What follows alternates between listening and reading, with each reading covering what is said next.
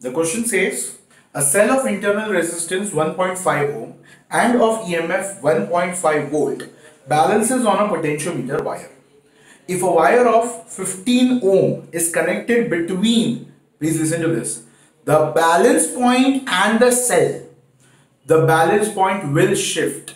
Now please try and understand this. Here they are connecting the extra resistance to the cell whose EMF is to be measured, which means the E over here, we have internal resistance R, a key, and a rheostat whose resistance is capital R.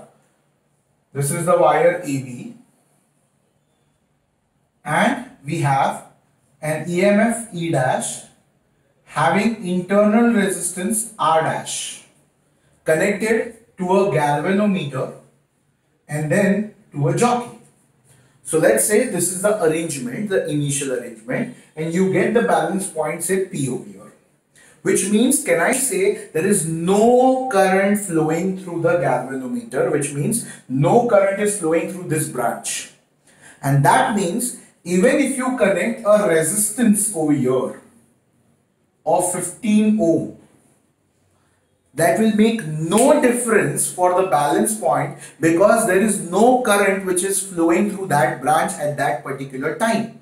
That means when you introduce a resistance, it will be in between the balance point and the EMF for which it is to be measured. There is no shift of the balance point. Since all the options mention about shift values, even one of the options says to 0, it does not shift to 0, basically it shifts by 0, and therefore the answer of this question should be none of this. I hope you understood. The answer should be none of the options. Thank you.